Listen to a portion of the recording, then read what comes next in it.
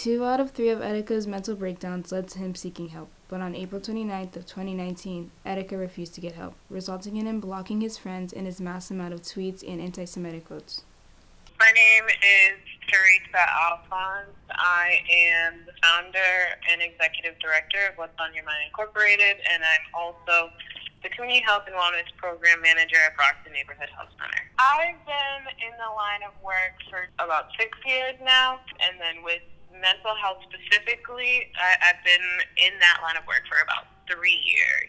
And even if we don't last on this platform, at least I'll be able to get the message out there in some form or fashion. But for now, I gotta explain everything, man. I apologize. I'm apologizing heavy because it's definitely necessary to do so, because there are a lot of people that genuinely were concerned for me with this whole situation. To stay mentally healthy, you can not isolate yourself and stay in a group, because if you are alone with your thoughts, it is very dangerous. It just kind of puts a sour taste in the mouth, because it's like, what is he, feigning suicide? That was never the case. I never intended to make it seem like I was trying to use threatening or being suicidal for views. That is not anything what I was trying to do, and I greatly apologize that I kind of put that out there. I did not want that kind of energy to be out there. And then, yeah, I was having myself a breakdown / mental revelation. I'm not the same person as back then.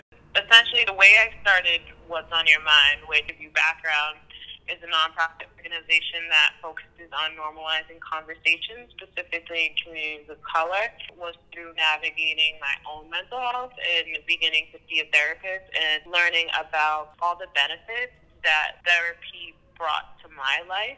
People would talk to me from all different walks of life, specifically Black men, which I feel like speaks to the lack of outlets for Black men. I've been trained with motivational interviewing. I have my public health background, which is very, very much connected to mental health, because public health is essentially the study of how environment impacts you.